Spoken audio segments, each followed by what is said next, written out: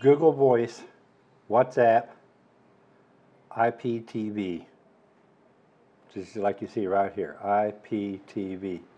These three things are, people are just not getting it. They're not understanding. So I'm here to try to explain this better. I don't know how else to make it any better. And I'll get started on it as soon as I come back. Hey! Roger! Oh, Rocket Chick Roger! Hello there.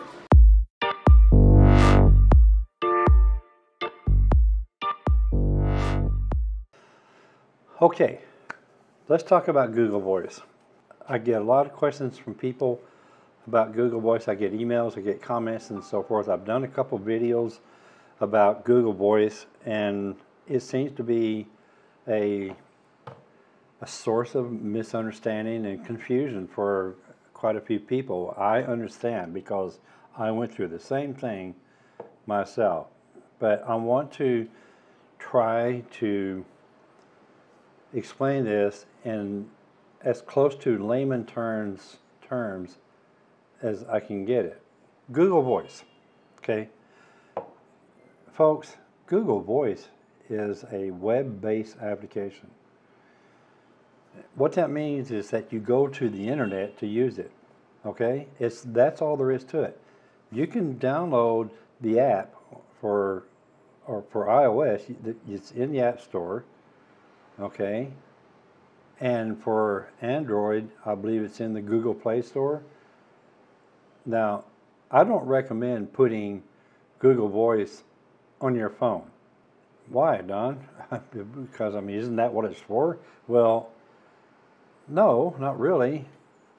And the reason why I say not really is because Google Voice is a web-based application. You go to the internet to use it. If you put it on your phone and set internal notifications for it, then you can use it on your phone. I'd never had much luck with that. But the thing that I didn't like about it the most, and the reason why I didn't have much luck with it is because I'm here in Ecuador, I guess.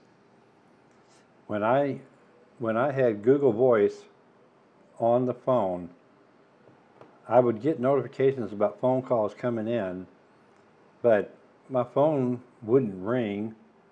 I couldn't go, hello.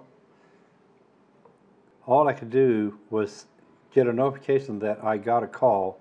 I didn't like that. I didn't like the fact that I got interrupted multiple times throughout the day by somebody calling my old number in the United States, which for most of the time, 99.99% of the time, it's spam.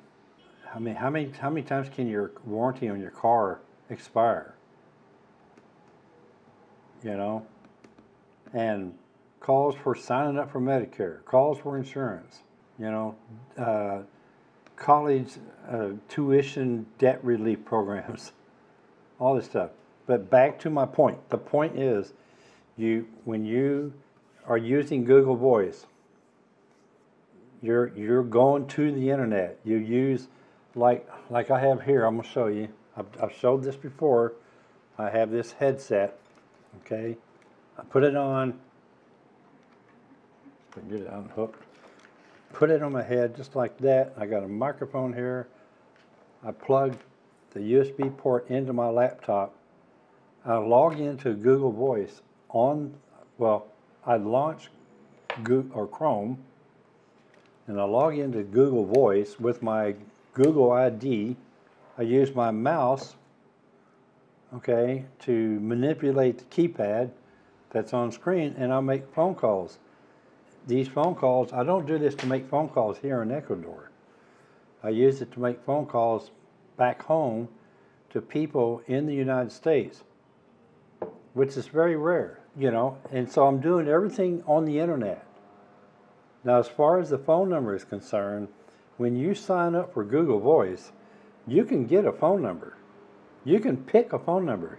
You can pick it for whatever zip code you want, or area code, I guess, it's area code. helicopter flying by. But you can pick any number you want.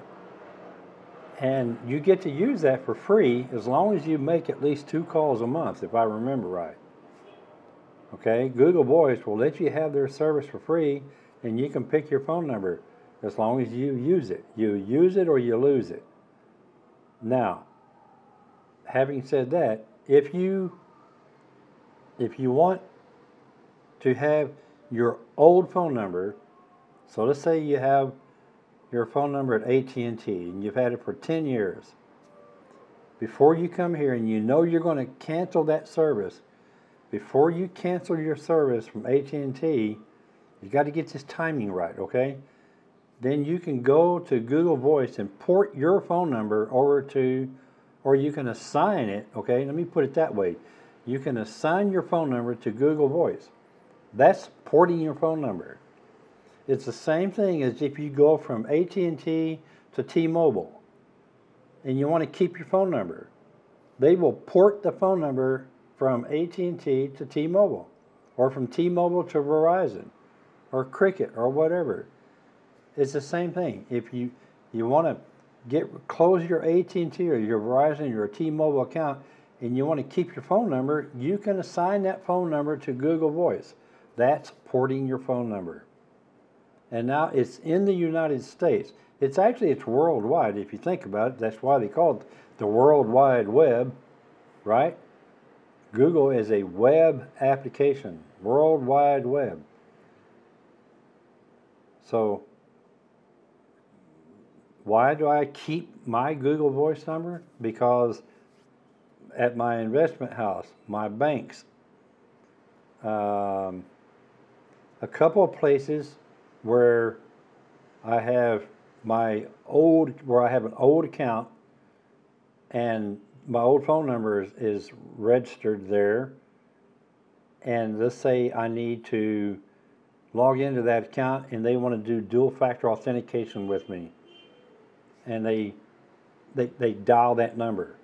Well, the nice thing about it, if they dial my Google Voice number, which will be the case, then as soon as they do it, I get a notification on my phone, and it's actually in my email because I'm using Gmail, which, by the way, do you see the pattern here? Everything here is all Google related.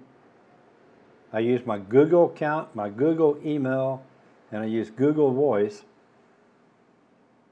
And I'm on YouTube, which is owned by Google. Won't be long, everything will be owned by Google, if not Elon Musk. I wonder how long it's going to be before Elon Musk buys Google. But anyway,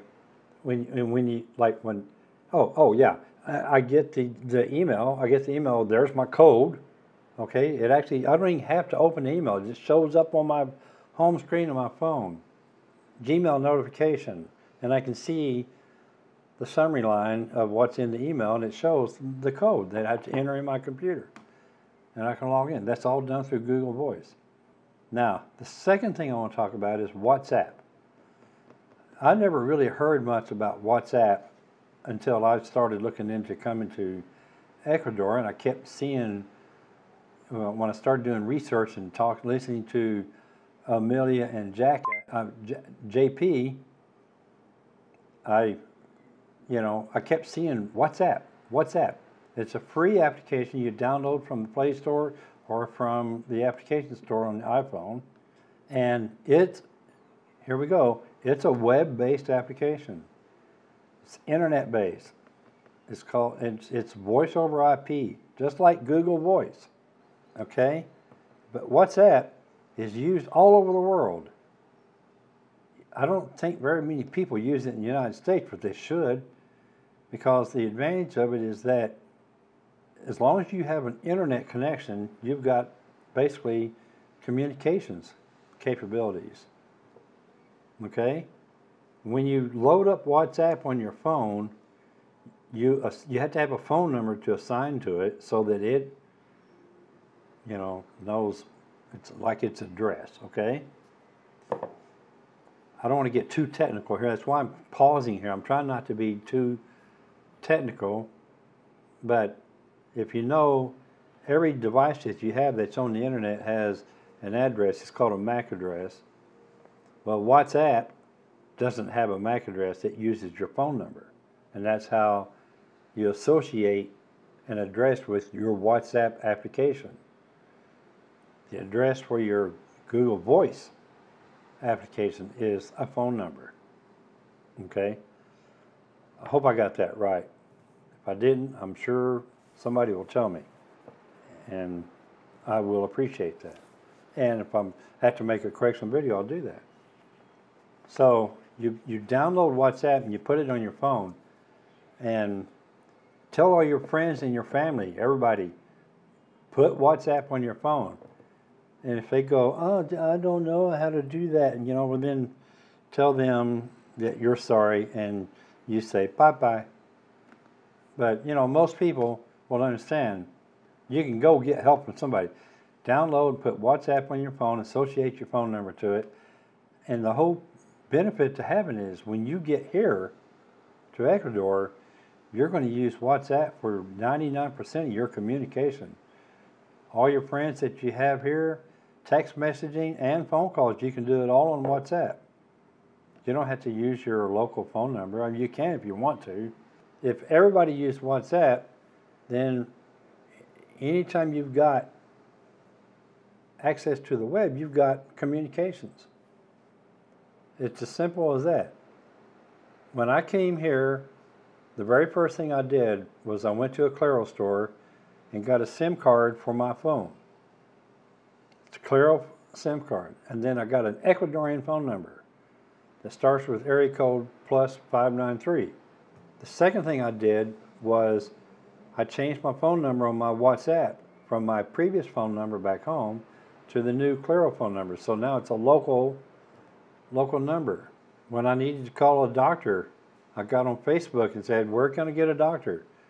Well, what did they give me? They gave me a WhatsApp address, a WhatsApp number for Dr. Garcia, Dr. Gladys Garcia. And I contacted her on WhatsApp. I texted her. I didn't call her, I texted her. Said who I was. I'm Don Shader, I need help. I was told to call you. And next thing you know, I got a message right back saying, sure, hi Don, nice to meet you, etc., etc. I can be there at 3 o'clock today. What's your address? And here she came. I went to order pizza last night. Guess where I was going to order it from? WhatsApp. You go online to local restaurants here and you see, you see a WhatsApp number. They all have the WhatsApp symbol, on WhatsApp. Which, by the way, WhatsApp is a Meta company. So when I first came here last year and Facebook went down for the day, WhatsApp was down. But I like it. I don't really like texting on my phone that much because it's awkward for me. Because you fat finger too much, you got to watch what you say and how you type it and stuff. But I like having WhatsApp on my laptop because then I can use my keyboard on my laptop to text my friends back and forth at the speed of light. That's WhatsApp. WhatsApp is a invaluable tool. Get all your friends and family to put it on their phone. You put it on your phone, whether you think you're going to need it or not. Because I guarantee you, when you get here, you're going to need it. And if you don't understand how to use it, meet me for breakfast, buy my $5 breakfast, and I'll give you all the education you need on WhatsApp. I've already done it for several people that have come here. The third item is IPTV. It's the last item, okay? IPTV, I use that. That's another web-based application. IPTV, Internet Protocol Television. I use an IPTV service. I get over 16,000 channels. I get TV from all over the world. What is it? I'm not going to tell you. I've been told that I really shouldn't mention it because it's all a little iffy as far as being legal or not. I pay $11 a month for it. I have excellent TV service. I watch all the news and programs, my favorite programs from back home. I get movies, all the document, everything I want. Sports, all the sports I want, NFL, MLB, NHL, whatever. And it's all IP-based TV. Okay? Google it, folks. Get online. When you have a TV, you're obviously going to need either a smart TV or you need a Google Fire Stick or any type of streaming device that you can hook up to your TV, like Apple TV. You know, I don't recommend Apple TV because a lot of their stuff doesn't work here, but the Fire Stick works. The Amazon Fire Stick works really good here. And you can you'll have to put a hosting service, a player.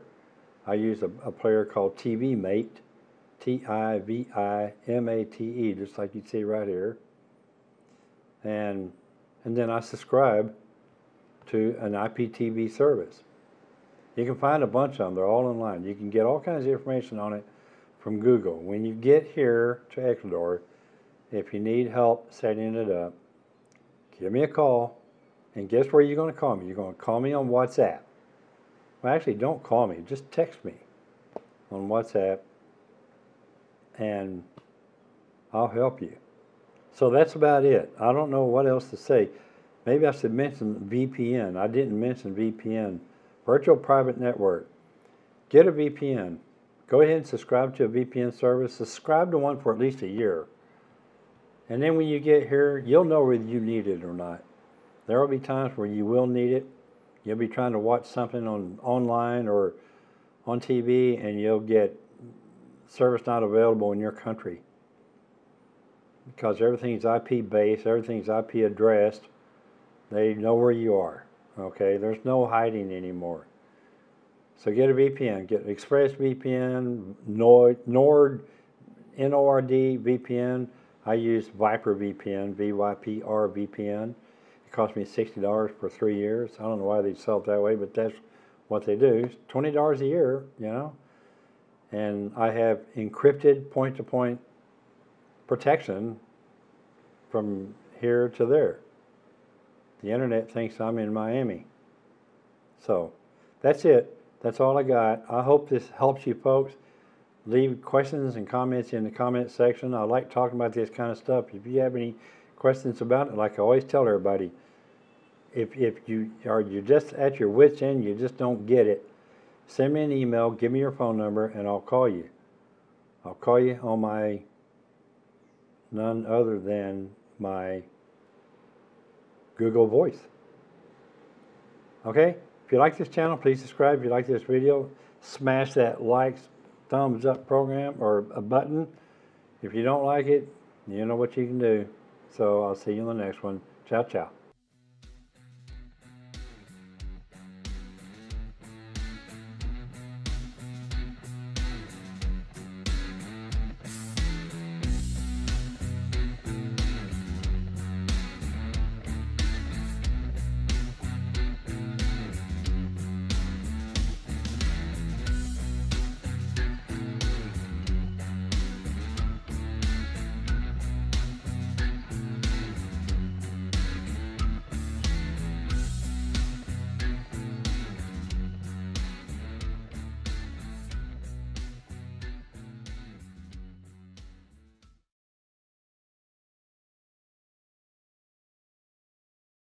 Are you grumpy?